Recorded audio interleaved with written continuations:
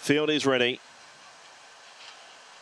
Racing, Aston Tango away okay. Weblick Jet tried to muster, then got a check, and McKeon Bale came charging out, and Aston Merit went right up the rail and took the lead. Dash Sack got across to second, Weblick Ranger around to third. A length and a half, McKeon Bale, Aston Tango, Throstle Bale, Weblick Jet, and Berry sees them all coming off the back. The leader, Aston Merit, 6 lengths in front. Dash Sack in second placing, then Weblick Ranger, Aston Tango. Further astern, McKeon Bale, Aston Merit in front. 3 clear, charging Dash Sack, but Aston Merit had enough late to score. 3-way go the Miners. Weblick Ranger, Aston Tango, and Dash Sack against the rail. Then Weblick Jet, McKeon Bale, Throstle Bale. Last in was Bearish. Winner's time was 29.99.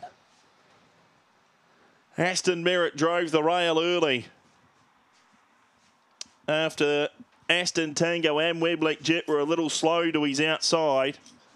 They were coming from everywhere late. Aston Merit was tippy-toeing, but there was enough up the sleeve to score. Chase Yanathi Bale last Friday night at Ballarat was runner-up behind him after being 6th in a heat of the Ballarat Cup.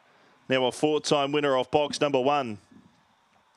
1 beats 8. Third will be 2 Aston Tango.